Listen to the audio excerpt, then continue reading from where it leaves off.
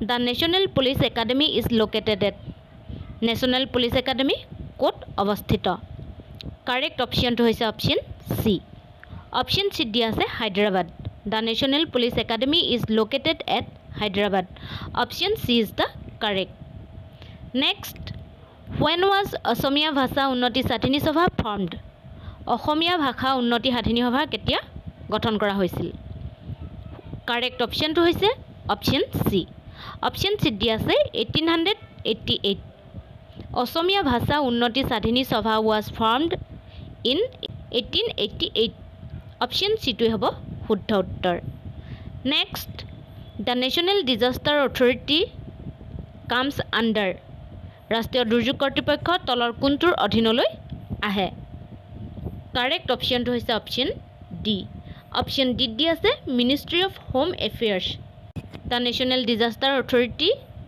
NDMA comes under Ministry of Home Affairs Option D to hobo শুদ্ধ উত্তৰ Next Who is known as the father of Assamese prose literature অসমীয়া গদ্য সাহিত্যৰ লিখক হিচাপে তলৰ কোনজনক জনা যায় Correct option to hoise option A Option A দিয়া আছে Bhattadewa Bhattadev is known as the father of Assamese prose literature Bhattadevar সম্পূৰ্ণ নামটো হৈছে বৈকুণ্ঠনাথ ভাগৱত ভট্টাচাৰ্য Option A টো হ'ব ইয়াৰ শুদ্ধ উত্তৰ Next Where was India's first computer installed ভাৰতৰ কম্পিউটাৰ ক'ত পোনপ্ৰথমে স্থাপন কৰা হৈছিল Correct option to hoise option C Option C দিয়া আছে Indian Statistical Institute Kolkata ভাৰতৰ কম্পিউটাৰ প্ৰথম স্থাপন কৰা হৈছিল কলকাতাত আৰু নাম হৈছে Indian Statistical Institute India's first computer was installed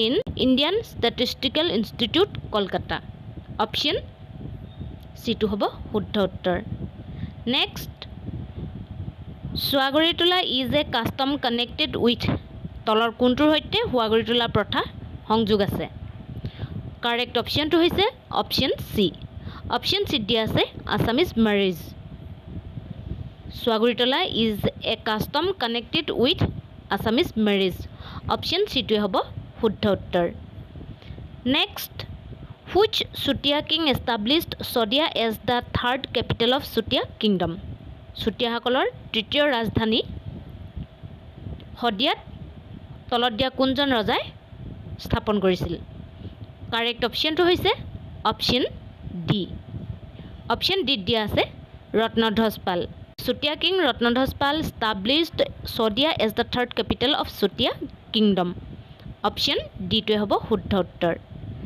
Next Sati Sadhani was a queen of which dynasty kingdom Sati Sadhani তলৰ কোনটো ডাইনেষ্টি বা কোনটো বংশৰ ৰাণী আছিল শুদ্ধ উত্তৰটো হৈছে অপচন সি অপচন সি দি আছে সুতিয়া Sati Sadhani was a queen of Sutia dynasty Sutia kingdom option C to হ'ব শুদ্ধ উত্তৰ Next The foundation of nationalist historiography in Assam was laid by অসমত তলত দিয়া কোনজনে জাতীয়তাবাদী হিষ্টৰিওগ্ৰাফিৰ ভেটি স্থাপন কৰিছিল শুদ্ধ উত্তৰটো হৈছে অপচন এ অপচন এ দি আছে SK Bhuyan The foundation on nationalist historiography in Assam was laid by SK Bhuyan option এটোৱে হ'ব শুদ্ধ উত্তৰ Next What is Singori Ghortha Hingori Ghortha কি Correct option to হৈছে option B Option B দি আছে Coronation ceremony of Ahom kings Singori Ghortha is coronation ceremony of Ahom kings Option B to হ'ব শুদ্ধ উত্তৰ Next Haidang are the traditional folk songs of which tribe Haidang তলৰ কোনটো জনজাতিৰ পৰম্পৰাগত গীত বা লোকগীত Correct option to হৈছে option D Option D দি আছে Sunwal Kosari Haidang are the traditional folk songs of Sunwal Kosari tribe Option D to হ'ব শুদ্ধ উত্তৰ Next When did Mughal first attacked Ahom kingdom Mughale পোনপ্ৰথমে কেতিয়া আহোম সকলক attack কৰিছিল Correct option to হৈছে option B Option B দি আছে 1615 Mughal first attacked Ahom kingdom in the year 1615. Option B টোৱে হ'ব শুদ্ধ উত্তৰ। Next, the oldest match factory in Assam is at অসমৰ আটাইতকৈ পুৰণি মেচ কাৰখানাটো ক'ত আছে? শুদ্ধ উত্তৰটো হৈছে অপশ্যন বি। অপশ্যন বি দিয়া আছে Dhubri. The oldest match factory in Assam is at Dhubri. Option B টোৱে হ'ব শুদ্ধ উত্তৰ। Next, the first instance of Assamese written literature was অসমীয়া সাহিত্যৰ প্ৰথম লিখিত নিদৰ্শন কি আছিল? কাৰেক্ট অপশ্যনটো হৈছে অপশ্যন এ। অপশ্যন এ দিয়া আছে চৰ্যাপদছ। অসমীয়া সাহিত্যৰ প্ৰথম লিখিত নিদৰ্শন হৈছে Charyapada. The first instance of Assamese written literature was চৰ্যাপদছ। Option এটোৱে হ'ব শুদ্ধ উত্তৰ। Next, who translated the drama Shakuntala from Sanskrit to Assamese? Shakuntala নাটখন সংস্কৃতৰ পৰা অসমীয়ালৈ তলৰ কোনজনে অনুবাদ কৰিছিল? শুদ্ধ উত্তৰটো হৈছে অপশ্যন বি। অপশ্যন বি দিয়া আছে Lambodar Bora. Lambodar Bora translated the drama Shakuntala from Sanskrit two Assamese. Option B টোৱে হ'ব শুদ্ধ উত্তৰ। Next, which is the first printed book in Assamese? অসমীয়া ভাষাৰ প্ৰথম ছপাপুথিখন কি? শুদ্ধ উত্তৰটো হৈছে অপশ্যন ডি।